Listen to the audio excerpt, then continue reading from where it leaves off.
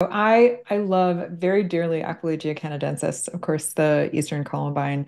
It's so pretty and cheerful, but it also just has a really beautiful story of the way that different species shape each other. And I love to think about that. I love to think about pollination ecology, especially, and to think about flowers as the manifested desires of their pollinator partners. And with Eastern Columbine, we're literally looking at the deepest desire of ruby-throated hummingbirds.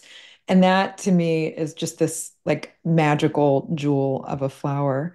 Aquilegia canadensis is red because birds have a fourth photoreceptor that allows them to see red incredibly well, whereas with bees, they have a hard time differentiating between red and green.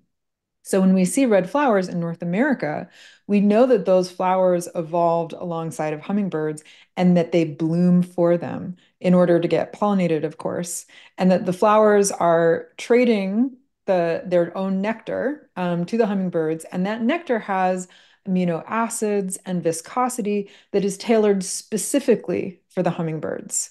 And we've all seen hummingbirds in our gardens visit many, many flowers, but for the Eastern Columbine and other red tubular flowers, those flowers have been literally designed by hummingbirds over thousands and thousands of years. The nectar composition and the shape of the flower, everything about them.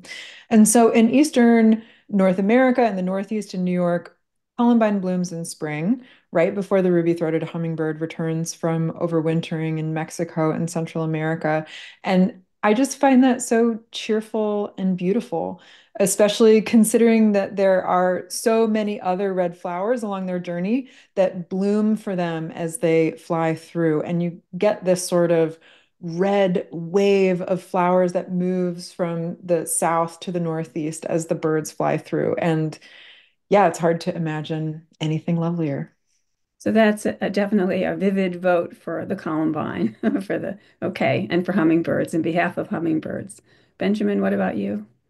Let's just go with Carex albicans. White-tinged sedge. Sedge is one of the common names for it, and because you sort of start out, everybody has room in their garden for a ground cover matrix plant, a filler like a sedge or a grass. Even if you have established beds right now, you always have room to jam in plants underneath, and that's where these. We were talking before about soft landings, where we can get these sedges and grasses poked in anywhere and just increase ecosystem services many times over. So Carex, this Carex. particular Carex, yeah. I care about Carex, Margaret. For people who haven't seen it, I guess it last year or the year before when Mount Cuba Center, the Native Plant Center in Delaware, published its report comparing different Carex species that they had trialed in their trial area over 3 or 4 year period. And it was pretty interesting. And of course, it's mid-Atlantic specific, but you could extrapolate in some cases. And they're actually growing them on. They left them in place so that they can do mowing tests. They're like mowing and seeing which ones can get trampled and mowed. And so they're like putting them to these tests beyond the initial test, which I think is really interesting too, because isn't that what we're looking for in certain situations? These other uses and so forth. So one vote for Aquilegia, one vote for Carex. Is your vote still for oaks, Doug? It would have to be, but I don't, I talk about oaks. I don't want to imply that they're the only good plant. No.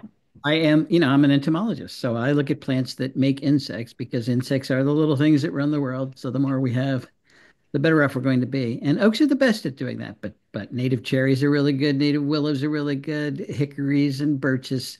We got a number of very good insect makers out there. The keystone plants. The keystone plants, exactly.